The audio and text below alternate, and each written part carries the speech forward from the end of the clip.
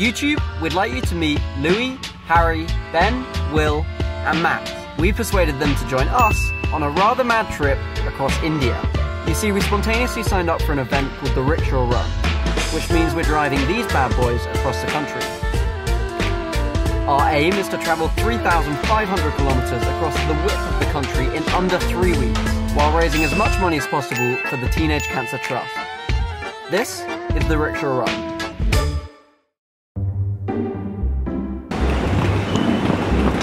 This is Jack. Good morning. Tired.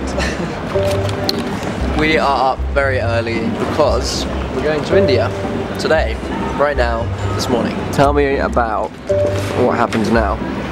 Well, we're here very early in the morning and we're waiting for the rest of the team to turn up. All the other boys, 5 of them, shall be turning up at Heathrow Airport.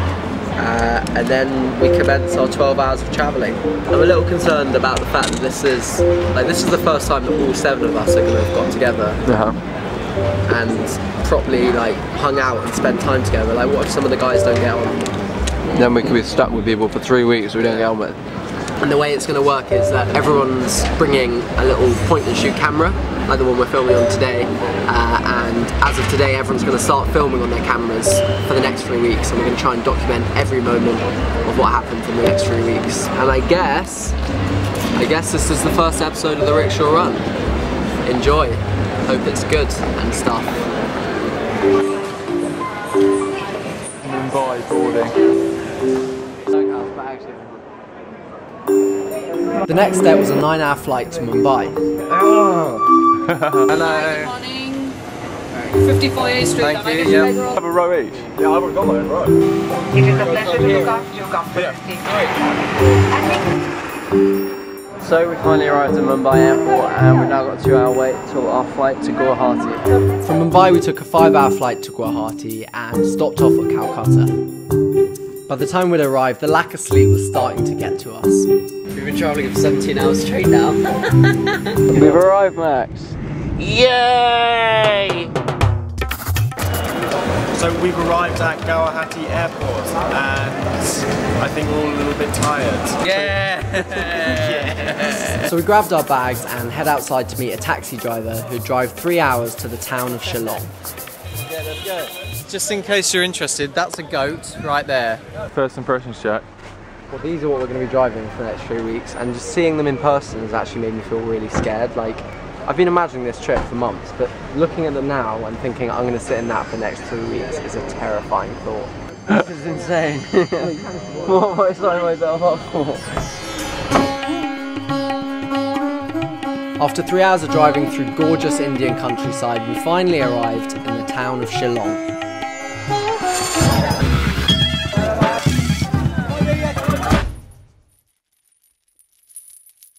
We've arrived, finally. I feel like we've been driving for like days. As we made our way up the hotel stairs and checked in, we realised that we had a bit of an issue. Jack, what's happened, man? I've lost my Canon 5D. I think maybe I left it in the cab. The Canon 5D was our main camera, and without it we'd be pretty screwed. Did we check it? Do you want to run down? I don't think I saw it. Can I put it on the roof of the car? On the roof. Backside, put it on the roof. Anything? Well, no luck. We cannot find it. I don't know what I'm going to do. I've lost my camera. First day of the trip. Okay, check this out, right? So this was earlier, Louis was filming. This is a taxi we got out of. And then look, if you look behind Louis' head, right about here, that's my camera there on the roof. A CCTV camera up there. How you feeling, man? I'm more upset about the footage that I might potentially lose rather than the camera itself. And also it's like the start of the journey, I don't even know that. Can't put it into words. So this angle here. Well, this is going Look, guys. It was on the top of the car when he parked it. It's too left. Yes! This guy had stolen our camera right outside the hotel entrance. What's the next course of action? The hotel trying to work out whether they know him. But even if they call him up, like, he's not going to just bring it back, or he'll snap the SD card and channel the Swiss.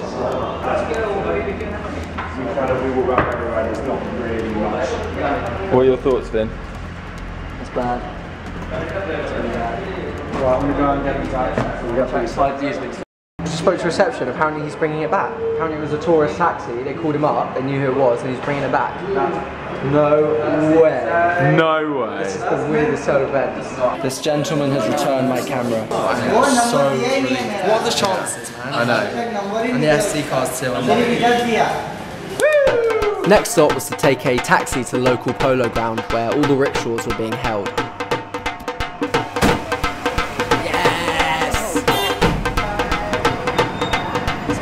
What are we going to do today? We're going to go see our rickshaws. For the first time. For the first time. We haven't seen them yet.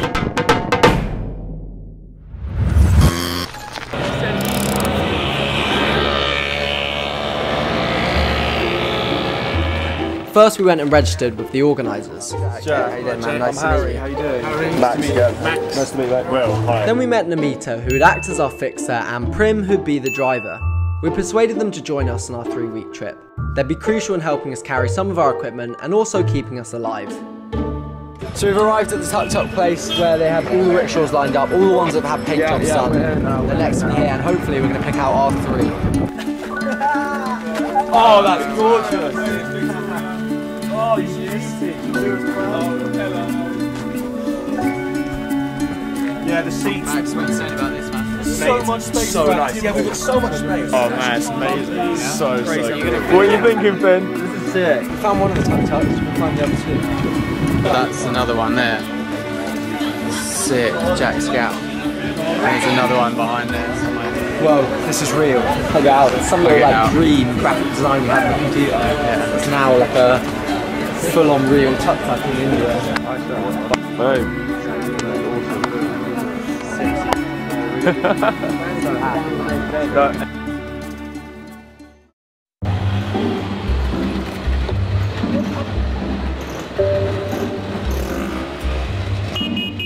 This is the first tuk-tuk. She's called Mary. She's a blue one. In this tuk-tuk is going to be me and Max. She's by far the best tuk-tuk. Then, over here we have Elizabeth. She's the green one. And over here you've got the worst one of the lot. Victoria. The naughty girl. The best one. Definitely not the best. Next, it was time to take them for a little bit of a test drive. The brakes.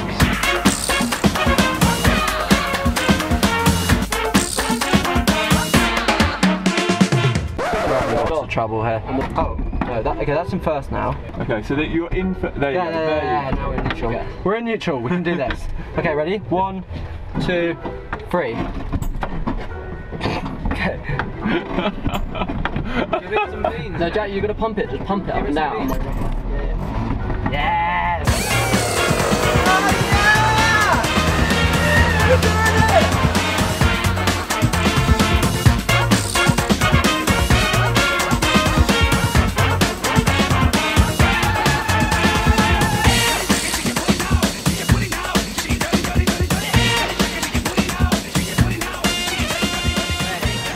How fun is that? How fun is that bit? What was your first riding experience? Incredible. I'm blown away.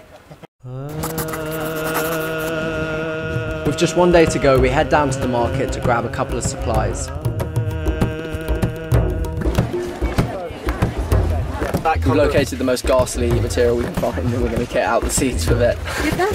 I think the boys are going to be really annoyed about our choice of colour. We're going to try and find some baskets. These baskets look suitable. 350. There we go. Right, let's go. Moving on. It's getting seriously busy now. Okay, we have material for the seats now. Now all we need is foam and some dongles for the side of the tuk-tuk. 3 of these. The yellow ones are fantastic. Okay, we have our flowers. Now we need to go get some foam. We have foam. ×2. We have the last thing on our list. So back in the car with all the stuff we need. Now we're going to head back to the playing field where the tuk-tuks are, meet the boys and apply it all to the tuk-tuks. I'm feeling a little bit worried because we're seriously lacking on time. We leave at 11 AM tomorrow and we still need to do all the seats, put all the awnings on the outside, put flags on the tuk-tuks, sort out the inverters, sort out the speakers, and also work out our route. Hopefully we'll get it all done in time. Jack, come and look at this. Look under here, look under here. Oh yeah! Good job, boys! Boom! We've literally been in the maddest mission. We've been running around town, stacked, crazy busy, trying to get all these little things for the tuk-tuks, like the seats, all those to the side. We've got everything, man. Sick. Bad mission. Back at the polo ground, everyone was working flat out to make sure that the rickshaws would be ready for the next morning. It's absolutely nuts. We've got about an hour till dark. Boys are working full out. Yeah. All the ornation stuff, flowers are going up, we're getting some seats for sponge. That looks fantastic. Bit of material on there. How you doing? I'm so tired. The boys are working so hard. Max is literally, his hair is dripping with sweat. Today has been absolutely mental. All the boys went off to get the other stuff. Me and Max stayed behind. And we were sorting out all the batteries in the tuk-tuks. We were relocating the batteries which were in the back all the way to the front so we could link in the inverters and the power so we can charge all our stuff. And it was a bit of a feat, wasn't it? It was stressful. I mean, I'm dripping. If you can't see my t-shirt, it's covered in oil. We've been absolutely manic today. It's been so busy. Everyone's been running around doing their own thing and Shopping hectic. for stuff that we didn't even know we needed, like chicken wire to tie stuff down. Just spent the day just working on these 3 beautiful machines. They're gorgeous, aren't they? I don't know that they'll last all the way across India. I think some of the flowers might come off. There'll be a few breakdowns, but it's part of it. As the sun went down, we continued to make some finishing touches. Just working late into the night, doing the last kind of finishing touches and stuff. What's going on, Jack? So it's the end of the day, we're just making some very last minute adjustments. Apparently one of the common problems is that the exhaust falls down while you drive. So we're doing a very handmade job of attaching fishing wire to the exhaust and then up into the body of the tuk-tuk so that if it does come loose, it holds into it. So, it's the end of the night. We've parked up. We're leaving tomorrow and we've pretty much got everything sorted. There might be a few little other things, but pretty much there. We literally finished in the nick of time. It's the end of the night, go back, get some sleep and back up tomorrow morning. So happy with the effort today. Today's the day. Today is the day. As we took out the tuk-tuks for one last time, the reality of what we were about to do started to settle in. I'm literally so excited. I'm like bubbling with excitement. I can't contain it. I'm just like trying not to scream with excitement. I'm just like, stay cool, stay cool. You excited, Louis? Yeah, so excited. Really excited now. It's getting absolutely manic. Everyone's just kind of doing their last minute prep. We're just filling up these beautiful, beautiful babies full of fuel, and we're going to be on our way with a police escort. I just want to get on the road now. I want to go. I want to get in. I want to drive it. I'm literally shaking with like adrenaline. There's just everyone's here beeping their horns. We've got all the cameras rolling, music playing. We're about to travel across India. What the fuck? I love you, man. I love you, man. Come here. Dude, I'm so excited. We're literally minutes away from starting the race. Everyone is really excited, a little bit nervous. This is amazing. It's such a great atmosphere. Enjoy yourselves, have fun, and best of luck, because you're gonna need it. This was it. The start of the most epic adventure we would ever experience.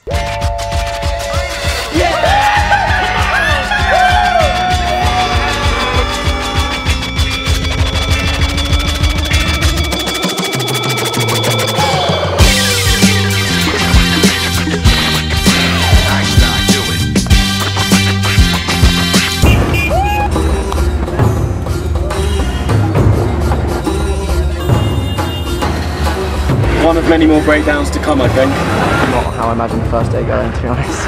How have we not died yet?